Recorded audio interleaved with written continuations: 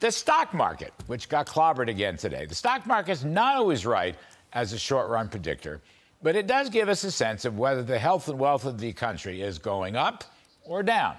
Last year, for example, which was Joe Biden's first full year in office, the S&P 500 fell 18%. This year, while the market got off to a good start, it is now faltering badly, and it's all the way back down to flat on the year-to-date measure. This past week in particular, after hearing from Jay Powell and the Fed and Joe Biden and his $5 trillion tax hike, the market has started plunging again. The Dow's off about 1,500 points this week. The S&P is down a big 5%. You got a Fed chairman who thinks he has to crush the economy instead of targeting inflation price indexes. And you got a president who's being dominated by the socialist left in his party. Are Bernie Sanders and Elizabeth Warren really running the White House? Well, take a listen to what Senator Ted Cruz had to say about that last night.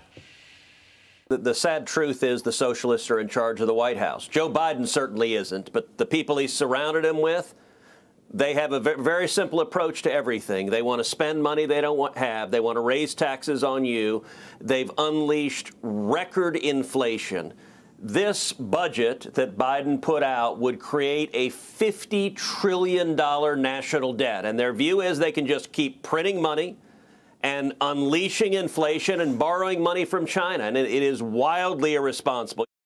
All right. Well, there you have Ted Cruz laying it out. Now, putting aside who the actual authors of the Biden budget are, you don't have to be a rocket scientist to understand that huge tax increases on corporations, individuals, capital gains. Oh, and let's throw in Medicare tax hikes on wages and incomes and small businesses. In fact, let's not forget that small business under Biden tax hikes will be slammed and slaughtered all over the place. You don't have to be a rocket scientist to know that if you tax the primary sources of job creation and growth, you're going to get, wait for it, hang on a minute, you're going to get less job creation and less growth. That is Arthur Laffer's dictum. Art will be here in a few minutes. Biden hasn't the faintest idea about the incentive model of economic growth and prosperity. So, if you raise a corporate income tax from 21 to 28%, the biggest harm comes to typical working families who bear the burden.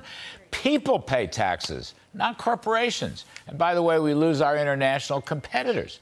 When you tax wealth and capital gains, then you're setting up tall barriers for capital investment, which is really the seed corn of the economy, isn't it?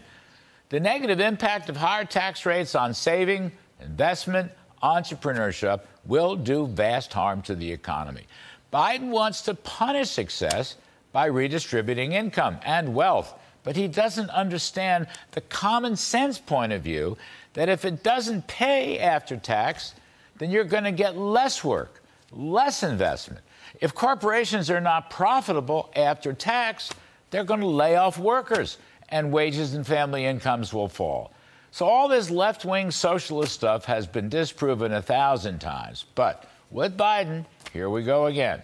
And by the way, one other point here. His $5 trillion in so-called tax hikes, tax revenues, will never materialize.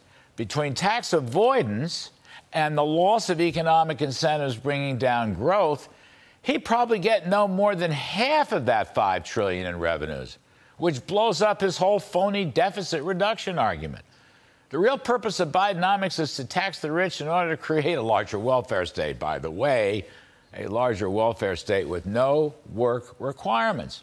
So he wants an expanded child tax credit. That'll cost $430 billion. He wants expanded earned income tax credit. That'll cost $155 billion.